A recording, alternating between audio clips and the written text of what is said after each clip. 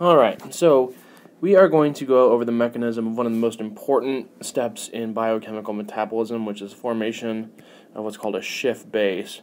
And a Schiff base is usually a secondary or tertiary imine, which is a C double bond N, like this,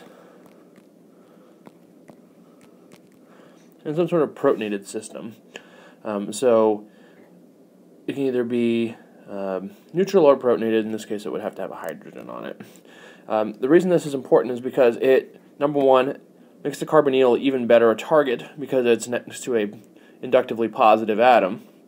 So that makes that the delta positive here is much larger than it is over here. Makes it a tastier target for any nucleophile. Also gives you a thermodynamic benefit of being able to give a pair back to nitrogen to relieve the positive charge problem on nitrogen. So it's kind of a double bonus there because it makes it a good target here, and it also gives you some bonus back when you break it. Much more so than a C double bond O.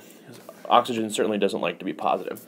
So this requires a few steps where we're going to switch between some sort of a carbonyl and another carbonyl, the imine. So we need to first do some swapping of our oxygen.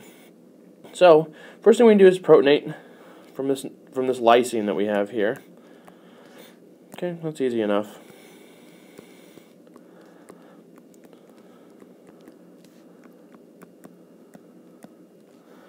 Okay, now again, protonating this thing makes that a good tasty target. Oxygen does not want to be protonated here, so the equilibrium lies heavily backwards because oxygen just does not want to take in a positive charge here.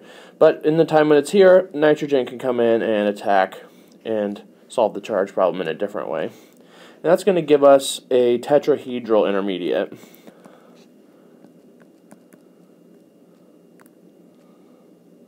And again, this guy's going to be positive. So this is the key intermediate here. Of course, that's reversible. Our amine could always pop back off. But if we want to make progress, what we need to do is protonate this oxygen here, this guy, and take off hydrogens here and allow the double bond to form back. So I'll switch the page for you. So here's where we are. We got our tetrahedral intermediate. We have our NH2 lysine. Now usually in an enzyme we'll have some sort of an acid or base working on this thing. So I'm going to have an acid on this side and a base on this side. We'll talk about actual ones when we actually look at the aldolase mechanisms. But in this case we're just going to invoke a generic base and acid. Okay. So what we can do is pull this guy. Those bond electrons are going to come down and we're going to protonate. So we just lost our water, and we formed our Schiff base. And our water's floating around out here.